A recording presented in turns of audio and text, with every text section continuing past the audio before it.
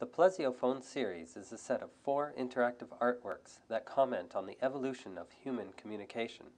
It uses the medium of the telephone and cell phone. Plesio is from the Greek word for near and is the opposite of tele from telephone. Each piece attempts to provide an interactive experience to allow participants to step into the future essence of desired communication.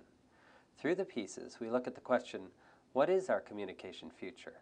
Do we want to have a puff of air to open our closed ears, as in the lands from Gulliver's Travels? In the first piece, called Airphone, 2 people talk to each other through plastic masks around their face and ears, connected to each other by a plastic tube. This is how to open the communication.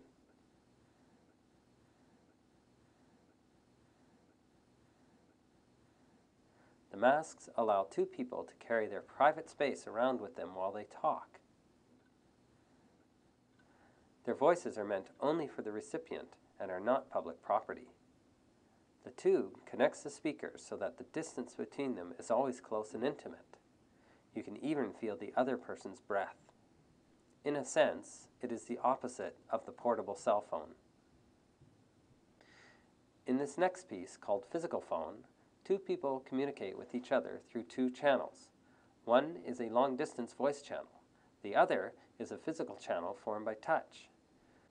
When one person calls another, they must touch before they can hear each other. We use a simple touch-sensitive circuit to detect when 2 people are touching. Now they can have an intimate conversation. They are physically close, but we process their voice so they appear far apart. If they lose contact, the communication is cut.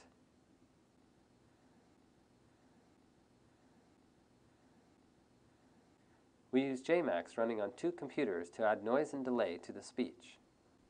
This reinforces the virtual distance of the voice channel using a cell phone and the real physical distance of the physical channel. The JMax patches also receive the human contact sensor information to connect the talkers. PlesioPhone 1 provides the opposite experience to the telephone. It creates virtual distance between people who are physically close. Users have freedom to exchange their voice and thoughts in virtual space, but also maintain their physical, intimate channel. It suggests a new style of human communication and physical experience. In our next piece, called String Phone, we engage the talkers' bodies to enhance personal and intimate conversation. This piece is like the string phone. Tension must be applied to carry the sound. We use both a real string and a virtual string attached to each phone. The virtual string will be projected on a large screen instead of the small display shown in this video. We use force sensors to measure the tension of the string.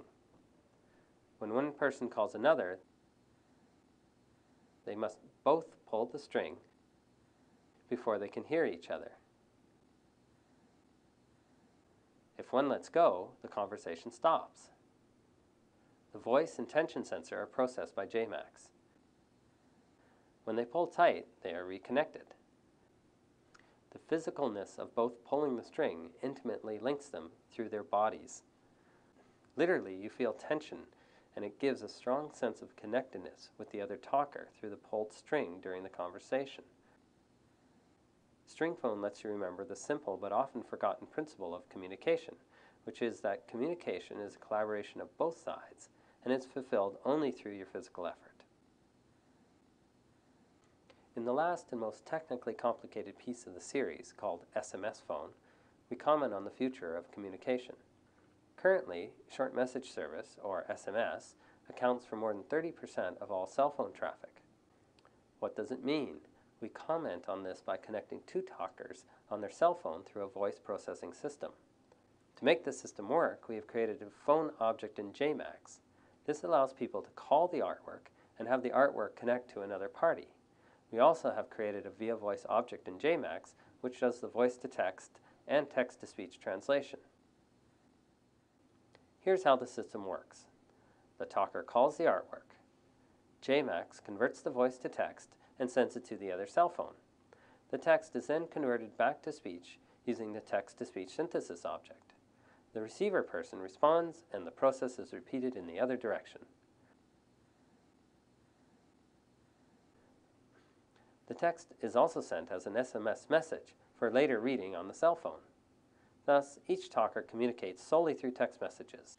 Here's the SMS phone in action. Hello, how's it going? I'm heading home now. Globe of the going from heading home now. Okay, I'll pick up my paper and go home. Bouquet public of the paper and go home. Okay, I'll pick up the globe and go home.